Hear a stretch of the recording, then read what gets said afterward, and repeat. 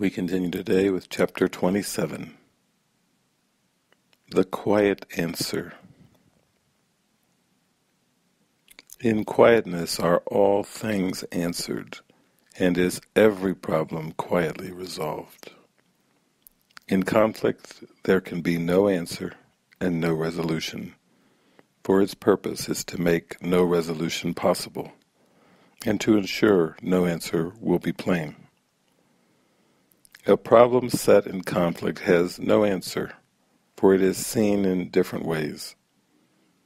And what would be an answer from one point of view is not an answer in another light. You are in conflict. Thus it must be clear you cannot answer anything at all, for conflict has no limited effects. Yet if God gave an answer, there must be a way in which your problems are resolved, for what He wills already has been done. Thus, it must be that time is not involved and every problem can be answered now. Yet it must also be that, in your state of mind, solution is impossible. Therefore God must have given you a way of reaching to another state of mind in which the answer is already there. Such is the holy instant. It is here that all your problems should be brought and left. Here they belong, for here their answer is. And where its answer is, a problem must be simple and be easily resolved. It must be pointless to attempt to solve a problem where the answer cannot be. Yet just as surely it must be resolved if it is brought to where the answer is. Attempt to solve no problems but within the holy instant's surety, for there the problem will be answered and resolved. Outside there will be no solution, for there is no answer that could be found. Nowhere outside a single simple question is ever asked. The world can only ask a double question. One with many answers can have no answers. None of them will do. It does not ask a question to be answered, but only to restate its point of view.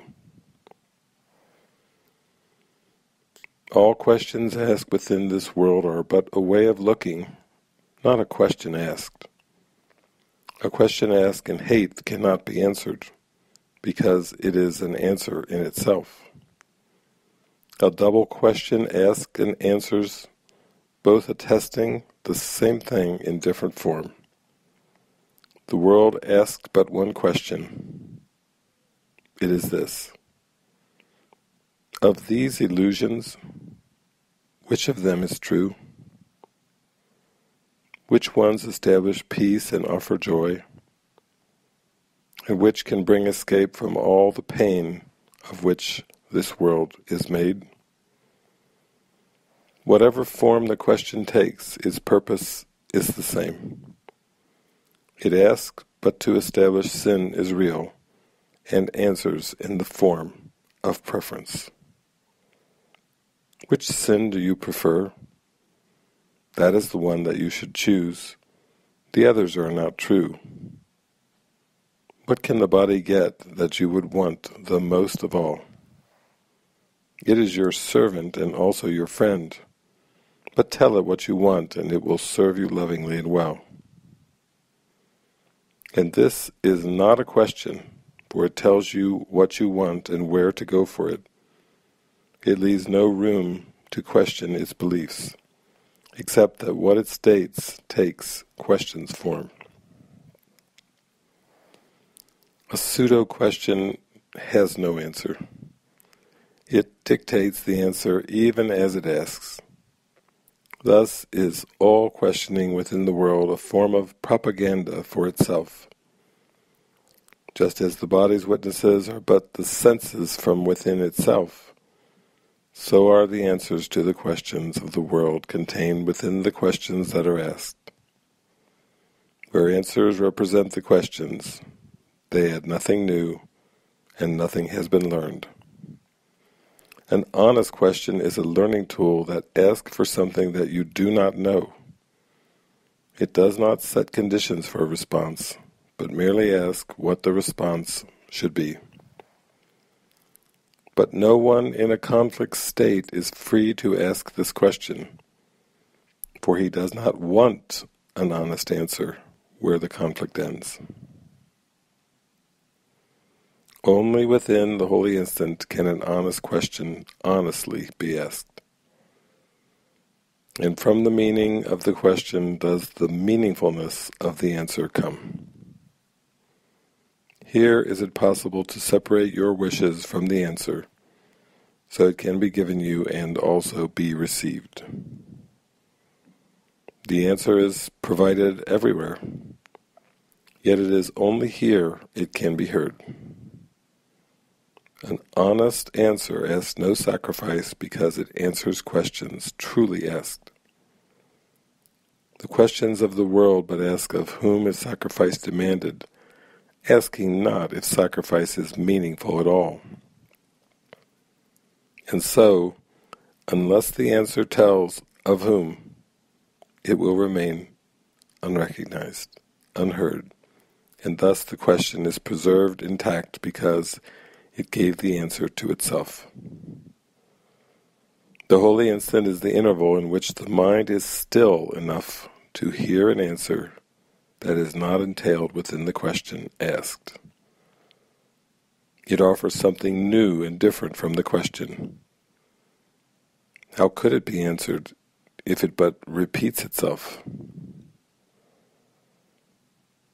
Therefore attempt to solve no problems in a world from which the answer has been barred, but bring the problem to the only place that holds the answer lovingly for you. Here are the answers that will solve your problems because they stand apart from them, and see what can be answered, what the question is. Within the world, the answers merely raise another question, though they leave the first unanswered. In the holy instant, you can bring the question to the answer and receive the answer that was made for you. And from the workbook, Lesson 213. I am not a body. I am free, for I am still as God created me. All things are lessons God would have me learn. A lesson is a miracle which God offers to me in place of thoughts I made that hurt me. What I learn of Him becomes the way I am set free. And so I choose to learn His lessons and forget my own. I am not a body. I am free, for I am still as God created me. Amen.